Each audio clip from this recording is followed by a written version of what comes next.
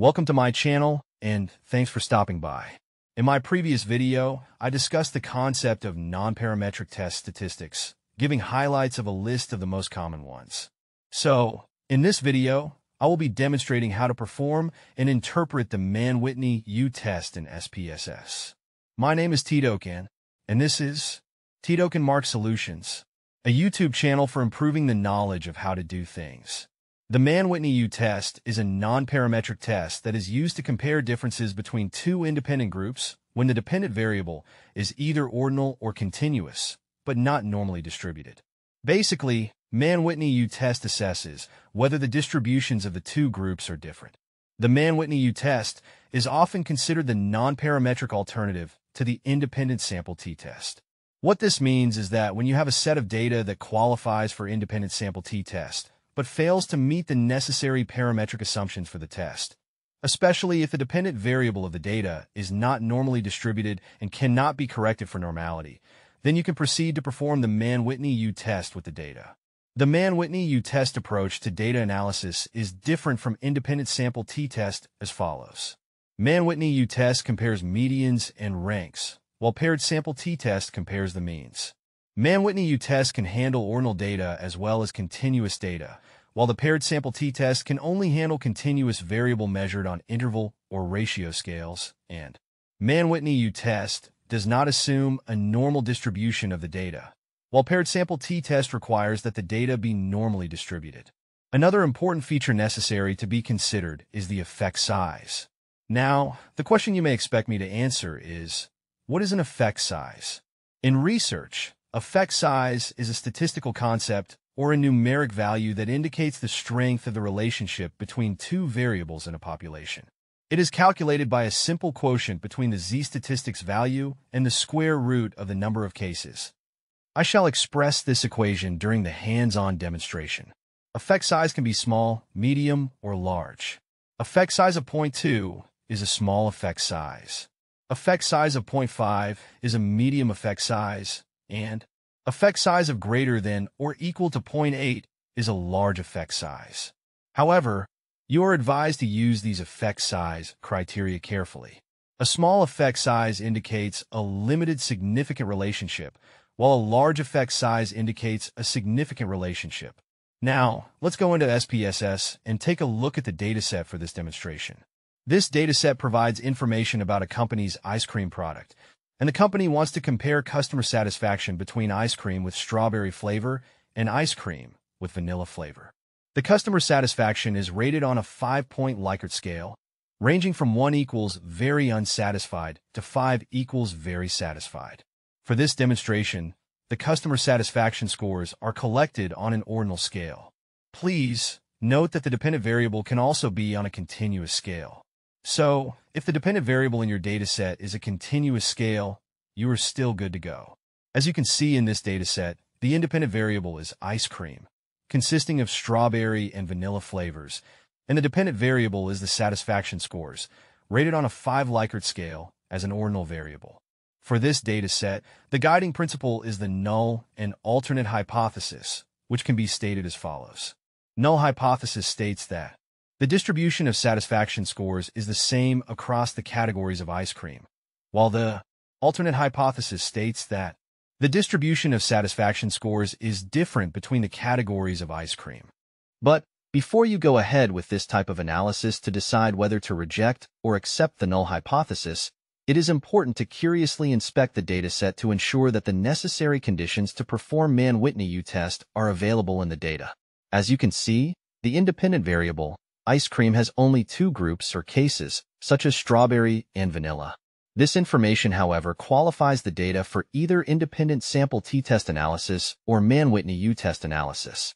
On the other hand, the dependent variable, which is the satisfaction score, is measured on 5 points Likert scales, meaning it is an ordinal variable. This information qualifies the data for only the Mann-Whitney U Test analysis. Now, let's also check if the dependent variable is skewed or normally distributed for the two groups. To check for that, go to the menu bar and click on Data. From the submenu, click on Split File to open the Split File dialog box. In this dialog box, you have your variables in the box on the left. Now, click the radio button for Compare Means to activate the column for Group Based On. Then, click on your independent variable, ice cream, and then click on this transfer arrow key to move it to the Group Based On box. Then, click OK to close this dialog box. Behind the scene, the dependent variable has been splinted between the two groups. Thereafter, go to the menu bar again and click on Analyze. From the submenu, click on Descriptive Statistics, and from the drop-down options, click on Frequencies to open the Frequencies dialog box as you can see. Now, click on your dependent variable, satisfaction score, and then click on this transfer arrow key to move it to the variables box. Go straight to the chart button and click to open it. In this dialog box, click the radio button for histograms, and then check the box for Show Normal Curve on Histogram. Click Continue to close this dialog box. Uncheck the box for Display Frequency Tables, and finally, click on OK to produce the plots.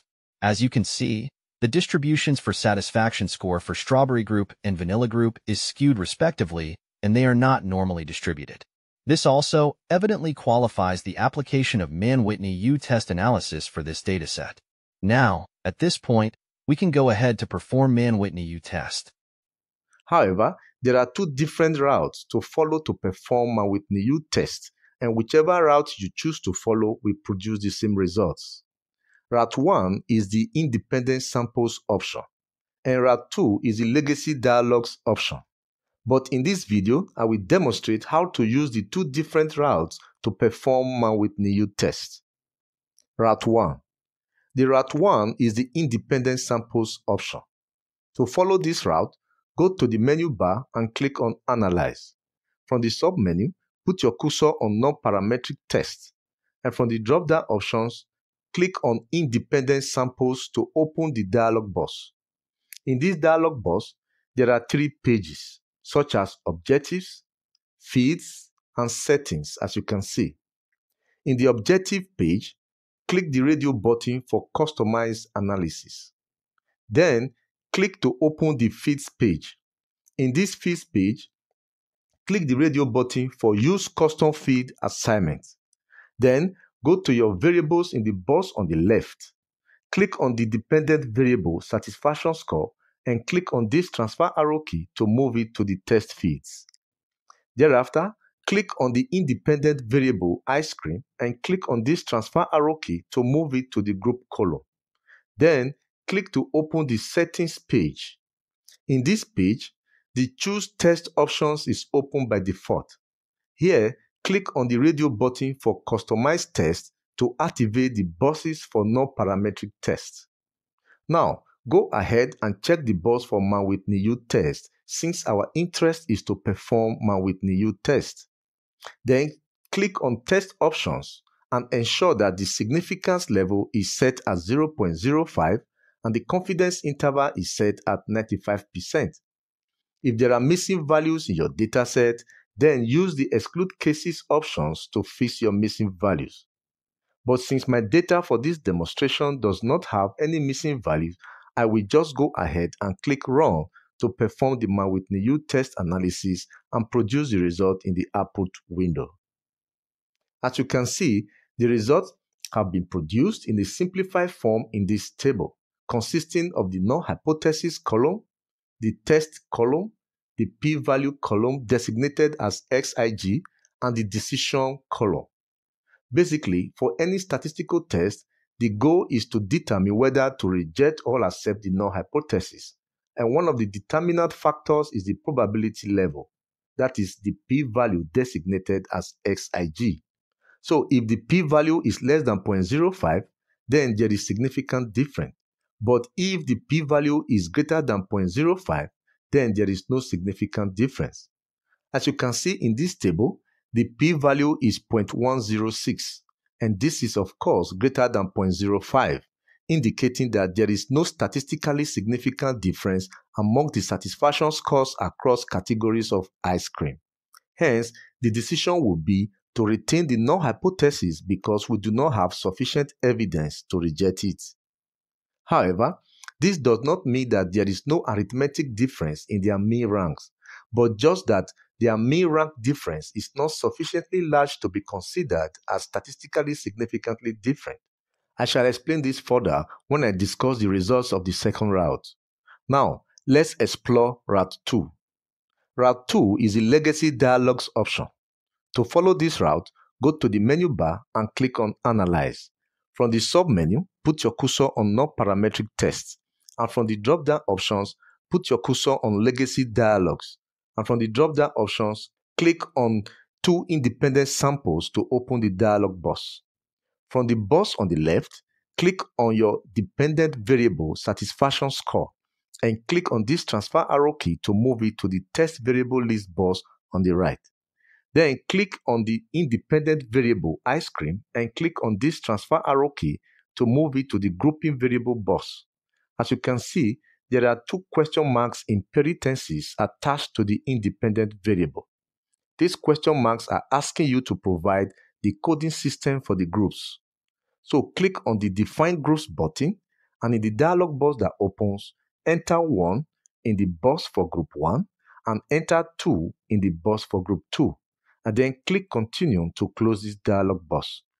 As you can now see, the question marks have been replaced by the 1 and 2 coding system you have just entered. Now click on the Exact button to open the Exact Test dialog box. In this dialog box, ensure that the radio button for asymptotic only is checked. Then click Continue to close this dialog box. Now click the Options button to open the dialog box. If your dependent variable is a scale measurement or a continuous variable, you can check the box for descriptives or quartile, depending on what you want.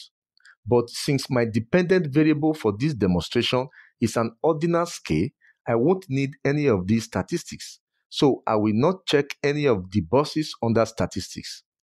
If your data contains missing values or missing data, then under the missing value section, you can choose the appropriate radio button to fix the missing value in your dataset.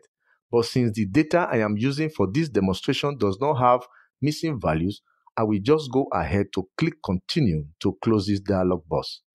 Now, under the test type, ensure that the Mann-Whitney U test is checked. If in your SPSS package, this box is not checked by default, please kindly check it now since you are performing Mann-Whitney U test. Then click OK for the configuration to process and produce the results for Mann-Whitney U test in the output window. Now, the results have been produced, and as you can see, unlike the Route 1, 2 different tables are produced using the Route 2 pathway. The 2 tables are the ranks table and the test statistics table. In the ranks table, you can see that 15 customers participated in the satisfaction score for strawberry and vanilla ice cream each, making a total of 30 participants. The most important information in this ranks table is the mean rank column. As you can see, the mean rank for strawberry is 12.87 score, while for vanilla, the mean rank is 18.13 scores, amounting to an arithmetic difference of 5.26.